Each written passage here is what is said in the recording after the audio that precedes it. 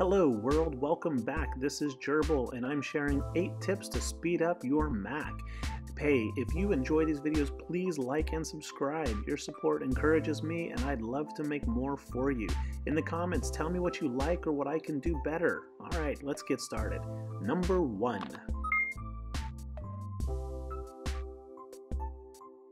Ever noticed how the later it gets, the more tired you are, the less you remember? Your computer is the same thing. Every once in a while, you really should go to the Apple menu and choose Restart. Yep, restarting your computer clears out memory and resets so many things, making your computer run smoother and faster. Number 2.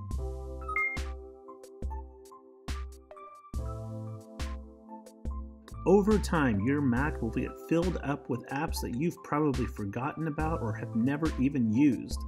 This is Launchpad. From here, you can simply hold the mouse down on an icon and drag it to the trash can to delete it, or press the X if it's available. Another way, of course, is to go to your Applications menu in the Finder and drag it to the trash from here, or right-click and choose Move to Trash. Number 3.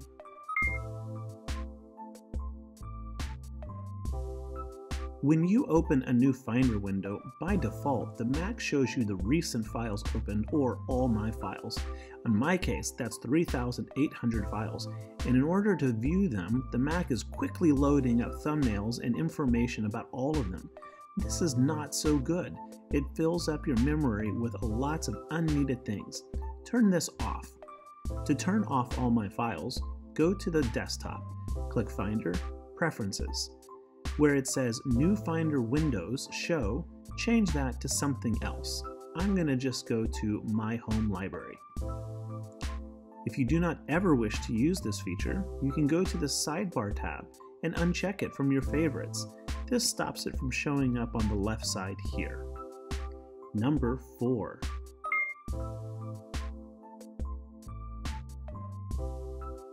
Over the course of a day, it's very easy to load tab after tab after tab after tab with all different resources, whether it's work, email, school, personal stuff, who knows what.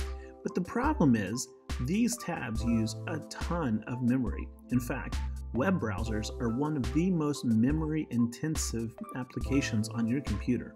The more of these have, guaranteed the slower your computer will be. Do yourself a favor, limit them to just a few. Also, try not to run Chrome, Safari, and Firefox at the same time. Number 5.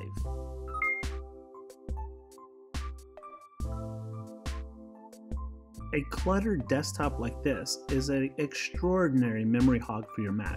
Believe it or not, but the desktop is an application just like Chrome or Stickies. In this case, your Mac tries to preload everything on the desktop so that the moment you click on it, it's ready for you to use. It's like the active things you're working on. When you have a desk in front of you and 500 stacks of paper, it's impossible to get anything done. Number 6.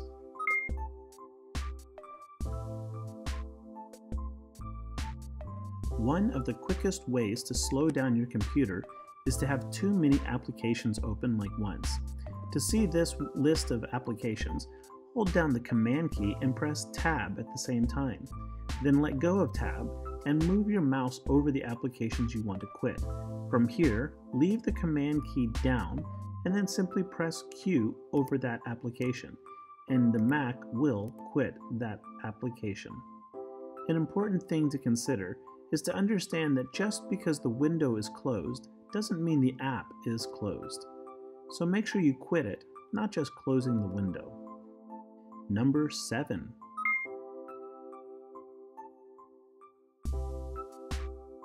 After opening and closing many apps and files, your computer gets bogged down and memory just gets out of order.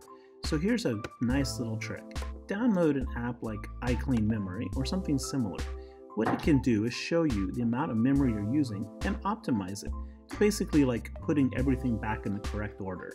In this case, iClean Memory just shows me that I have 9 gigabytes of used and 5.5 gigabytes of available memory. And as I optimized it, you probably see the amount of available memory is increasing. This means that I can do more on my computer without it slowing down. Number 8.